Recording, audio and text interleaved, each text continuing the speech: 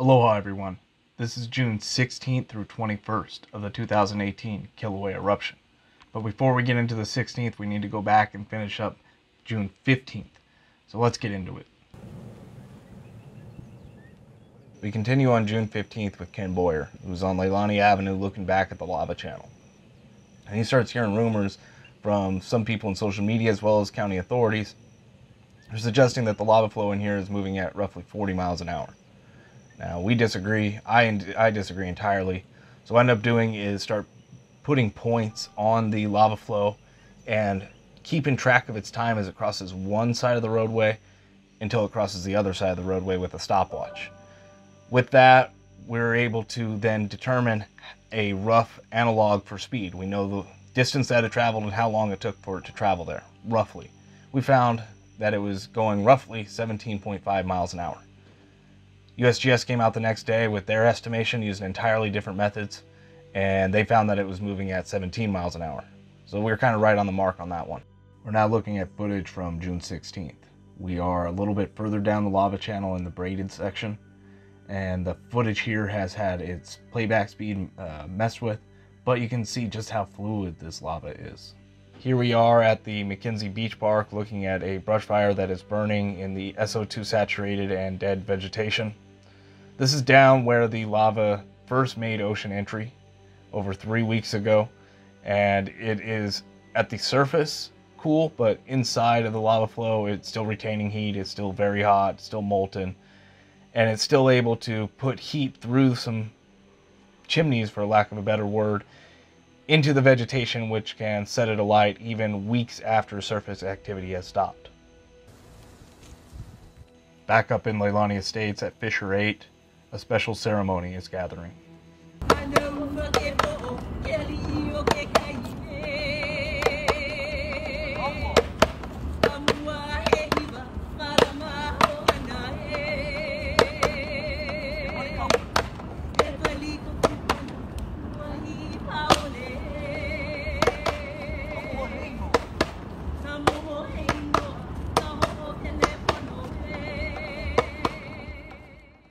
We conclude June 16th with a look at the thermal map produced by USGS, which shows primarily that the ocean entry is continuing to move more and more to the south. We begin June 17th out on the boat with the Kaikamarzo, looking at the ocean entry with Fisher 8 off in the background. Now, we see more of these explosions taking place right around the ocean entry, which is the most common place for them. They don't really extend that far off into the ocean consistently. There are a couple that are taking place further offshore, but the vast majority are right around this ocean entry. We also get another look at the Bay of Kapoho and the homes that remain standing in the area. There aren't many left, but of the homes that remain, not many have been lost in the previous couple of days.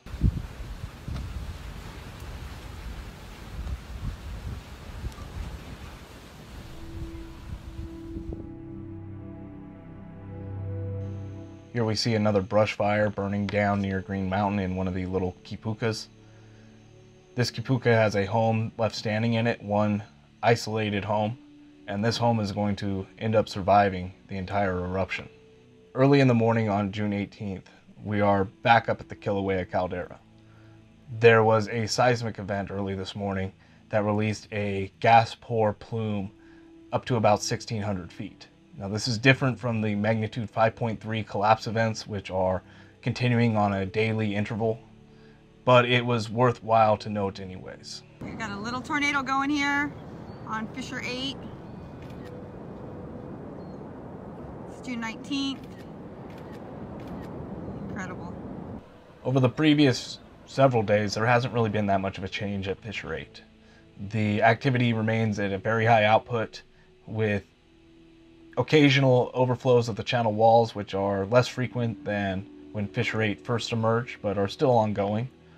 One of the questions, though, that we have at this point, and it came about naturally after thinking about the speed of the lava channel, is just what is its volume?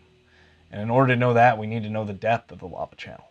And that's where things start to get complicated, because the traditional models that would be used would suggest with a channel that wide that it would be quite shallow. but it doesn't look shallow. It doesn't look like it's 2 to 3 feet deep. It looks like it's much deeper around that lava channel. We are back up at the Y of Highway 132 and Pu'u Road with another brush fire. Now all of this brown that you see in this sugarcane grass is damages from previous brush fires. They're quite common in this area, and as long as they're not threatening anything, they're kind of just left to eventually die off.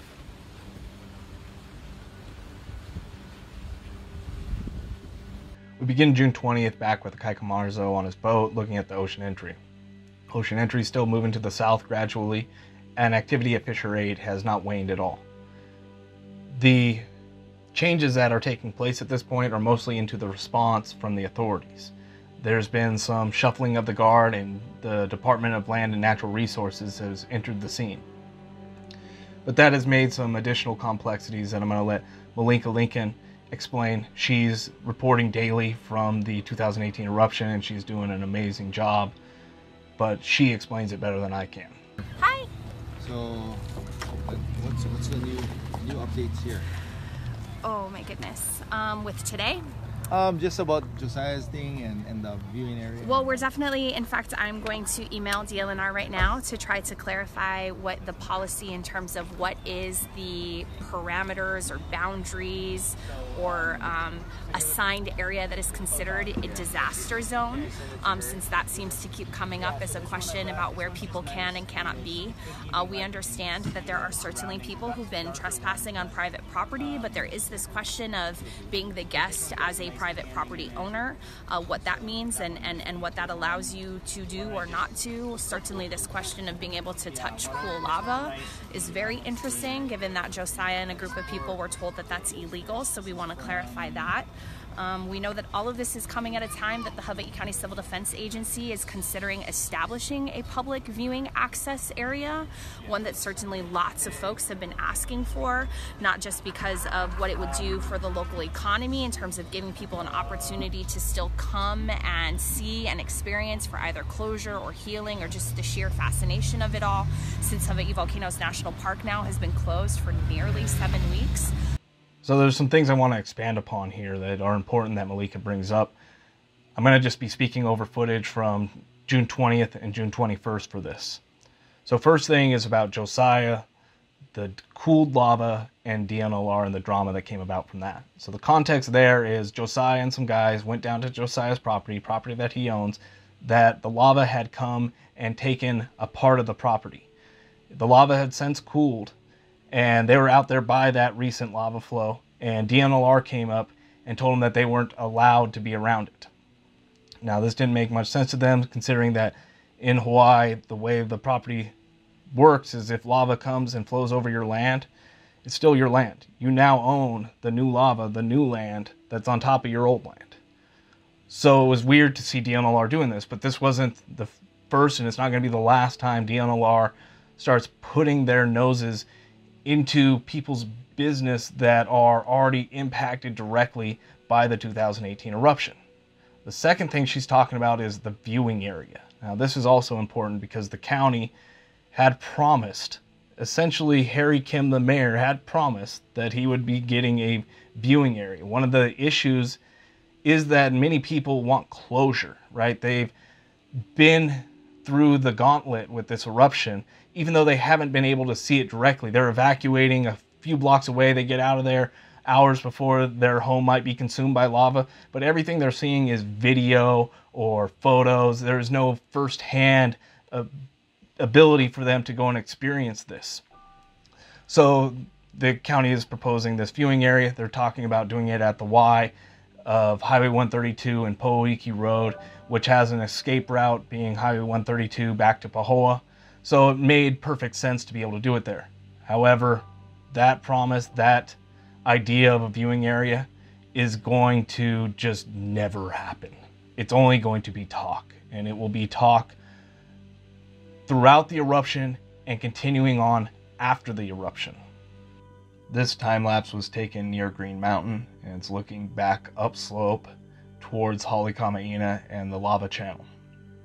So what we're seeing here is lava boats. These are sections of the lava channel or the cinder cone itself that have broken off and are being rafted down the lava channel to the ocean entry. And they're going to make it most of the way down.